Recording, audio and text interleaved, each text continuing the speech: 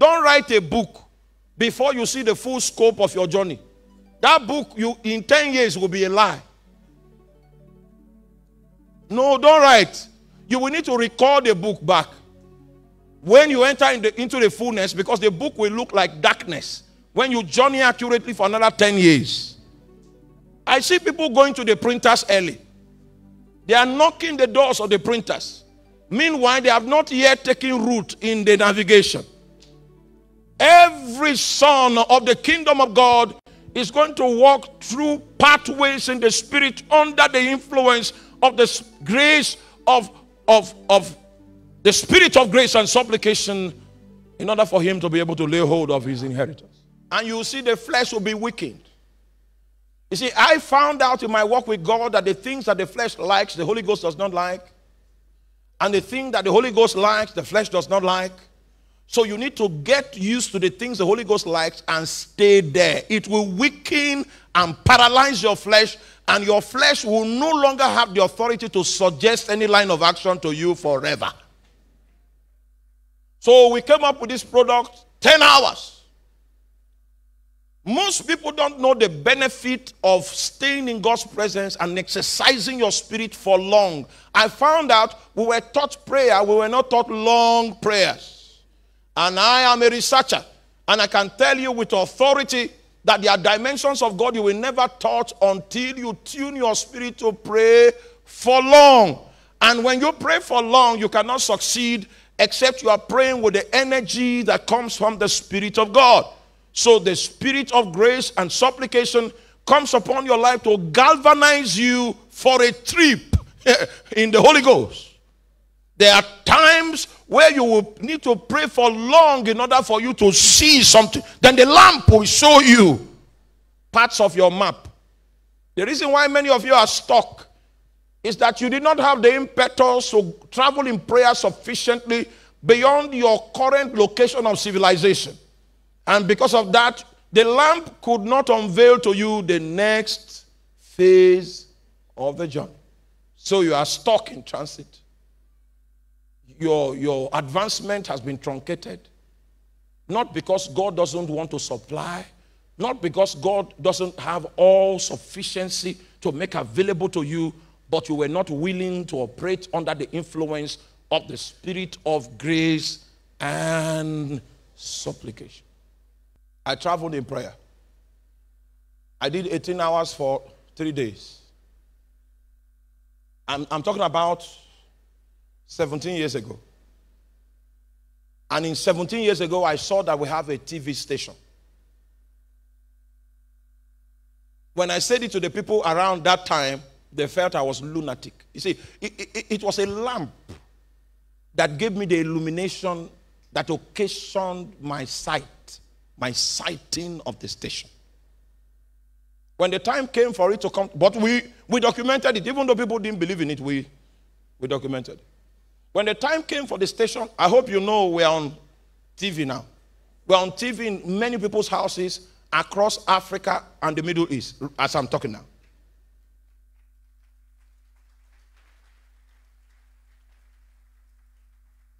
You will never know the pathway that you are supposed to journey in order for you to lay hold on your inheritance. Every son of Abraham cannot fulfill his destiny at home. He must travel. Yeah. Oh my God. Are you with me? That is the pattern that was established in the life of Abraham. And the place you are traveling to doesn't have a map. Everyone will need to use the instrumentality of the spirit of supplication and the spirit of grace in order to enter into bits and pieces of that map, so that you are keeping step with the Holy Ghost and navigating to the terminus where you will lay hold on your inheritance. If at any point in time that journey truncates and you come under the cloud of confusion, confusion is not supposed to be a Christian experience. Confusion. Please preach for me. Confusion is not supposed to be the experience of a Christian. The moment you come under the cloud of confusion, it's an indication of the fact that you have lost alignment, lost touch, with the spirit of grace and supplication. Embedded in that enablement is the ability to travel to places in the spirit. As astronauts explore space, that's how we are called to explore God. And when you begin to explore God, he begins to show you parts of the map that has to do with your own unique journey under the auspices of the Holy Ghost.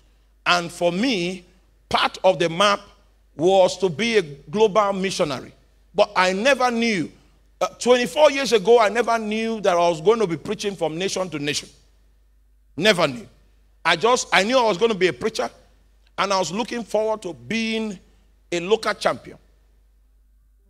You see, you will adopt an insufficient understanding of your calling if you don't come under this illumination to show you don't talk too much. In fact, don't even write books.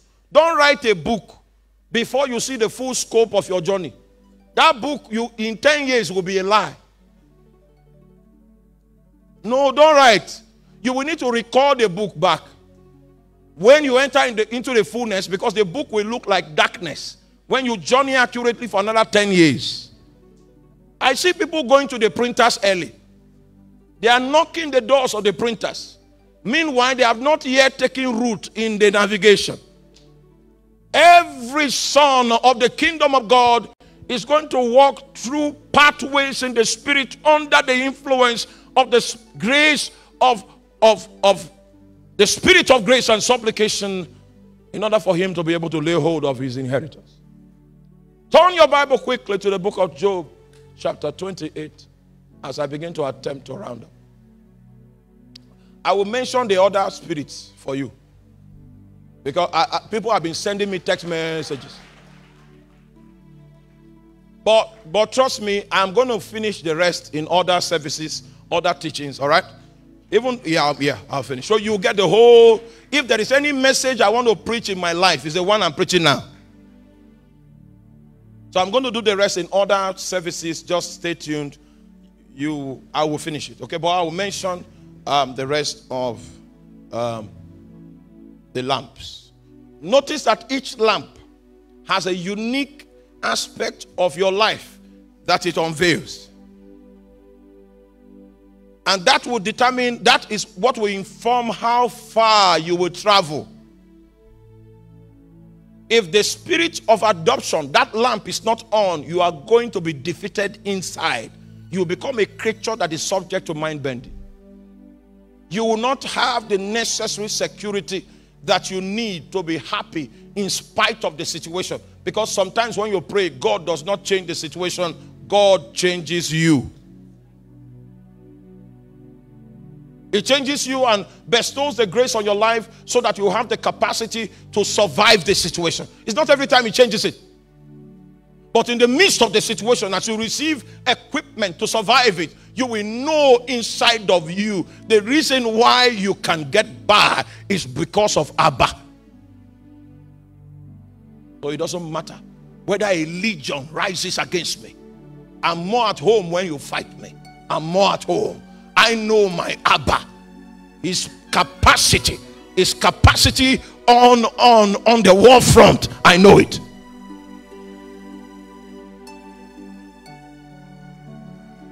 Hallelujah. And if you have not received the spirit of grace and supplication, it will impact on how you navigate on that spiritual pathway. It's not a physical pathway. Are you there? Because God says you will go to a land that I will show you.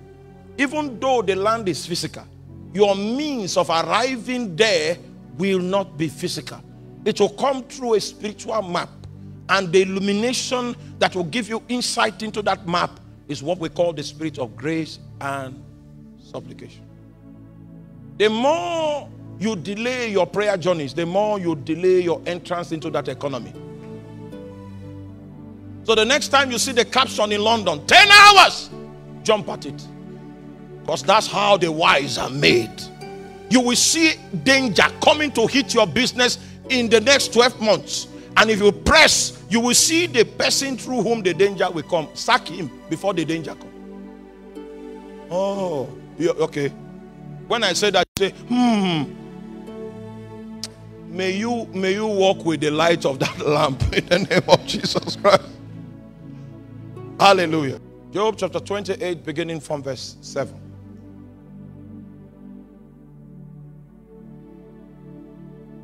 If you travel on the path of intercession, you begin to see the map.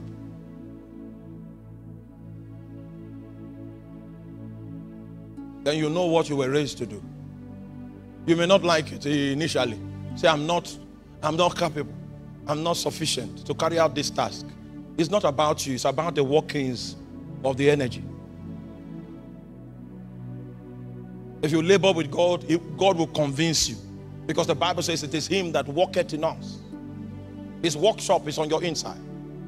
And he's working to the end that you come to terms with his desires for your life. And the moment you accept his desires for your life, he gives you the capacity through his grace to do that which he desires for you. So it is God that worketh in us, both to will and to do according to his own good pleasure. And in that scripture, you will notice you are not mentioned. It's God working in us. It is God that wills, or God that gives us desires. It is God that gives us the grace to accomplish his desires for us. He doesn't consult you. There is no grace for you to accomplish your ambition in that economy. But there's grace for you to accomplish the will of God. The grace of God doesn't exist to power anything that is of the flesh. And that's why sin. Are you there? So grace does not support sin. Grace is there to give you the enablement to accomplish the will of God. So Abraham needed to stick with God in order for him to know the pathways to walk, in order for him to arrive at the location where he will get his inheritance. I was in the city of Kano. Those were the days we were doing like 6 hours prayers almost on a daily basis. And there was a bright lamp of illumination that was held up for us in the spirit. It was in one of those prayer meetings that I saw that God was sending me to Makurdi. The place of your primary assignment is Makurdi. Makurdi is a physical place, but the way by which I got here was by a spiritual encounter. That was the story of Abraham. He was going to a physical place, but he was going to arrive at the place through a spiritual what? Encounter. That's how I married my wife. It's a physical woman, but I came to connect with her through what? An encounter. So all sons of Abraham will need to navigate through spiritual pathways in order for them to arrive at their inheritance. If you lack the light of this lamp, you will not be able to fulfill destiny, because you always be at the wrong places at the right time, doing the wrong things, expending your energy to accomplish ambitions when the vision of God is not yet complete. When you are old and you look back, you will see the graph of your travels has been from darkness to utter darkness to gross darkness. Meanwhile, the path of the just is supposed to be like a shining light that shines more and more unto the perfect day. You will not lose your way in the name of Jesus Christ. So I round up with this scripture. Job 28, verse 7. There is a path which no fowl knoweth, which the vulture's eyes have not seen. The lion's whelps have not trodden it, nor the fierce lions passed by it. He putteth forth his hands upon the rock. He overturneth the mountains by the roots. He cutteth out rivers among the rocks, and his eyes see at every precious thing. He bindeth the floods from overflowing, and the thing that is hid bringeth he forth to light. But the question still stands: where shall wisdom be found? And where is the place of understanding? 4 creatures were mentioned here. The fowl.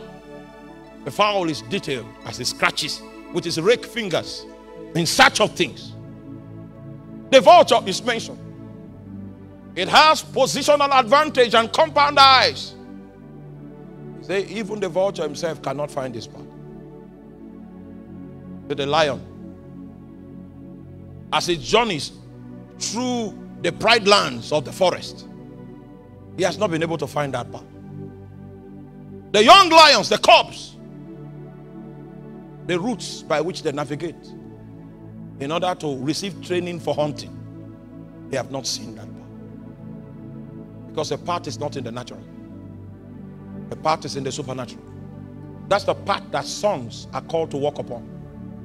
It is only the light of that lamp that can show you where that path is. I'm talking about a place that angels do not know. So an angel cannot come to you and say, please, let's go there. If not, an angel would have helped Abraham. Only sons can know that part. And it comes when the spirit of grace and supplication comes upon your life. And I hope you know what a path is. It's a road that only one man can walk part-time. That's how your destiny looks like.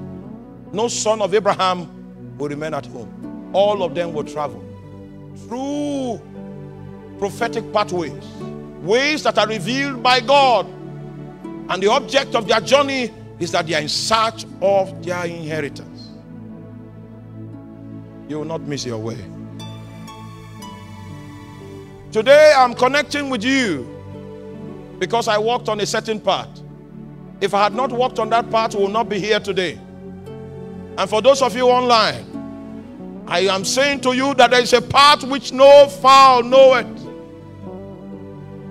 Only the lamp of supplication can bring sufficient illumination for you to discern the path of destiny. Oh my God. It shines on me.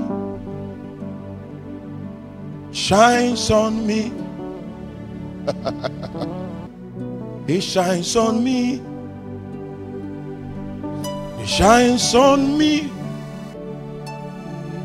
It's your grace. So that light that comes by grace will shine on you tonight. It shines on me. It shines on me. Your grace, it shines on me. It shines on me. It shines on me. It's your grace.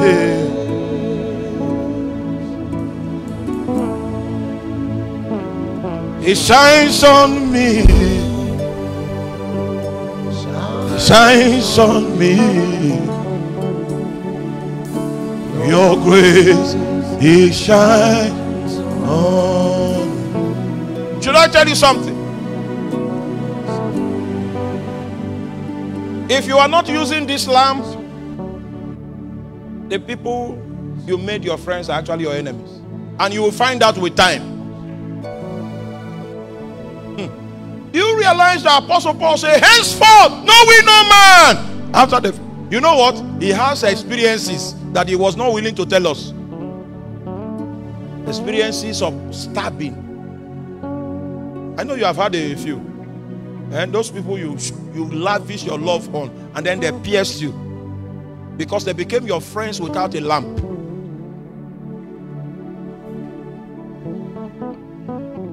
If you know how much you need illumination, you will ensure that all the 7 lamps with their full intensity of blessings are at work in your life, and your life will no longer be ordinary.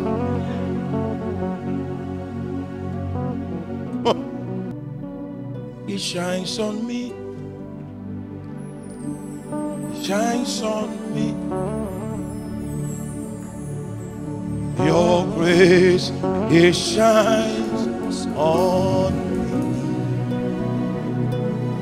me. It shines on me. It shines on me. It's your grace.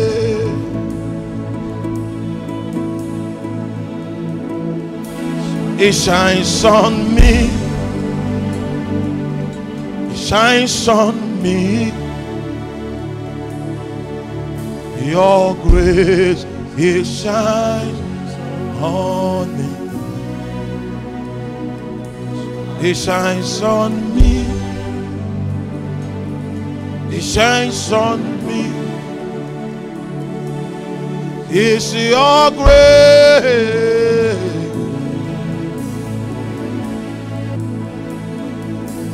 It shines on me. It shines on me. Your grace, it shines on me. It shines on me. It shines on me. It's your grace.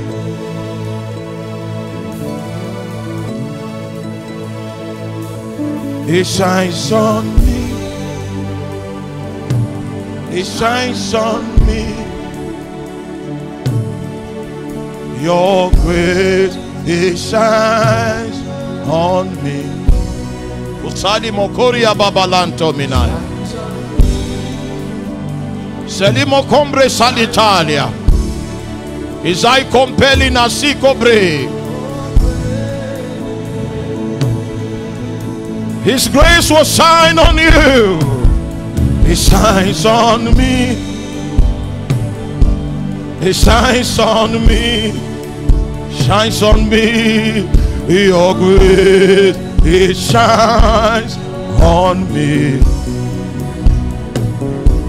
It shines on me. It shines on me. It's your grace. It's your grace. It shines on me. Shines on me.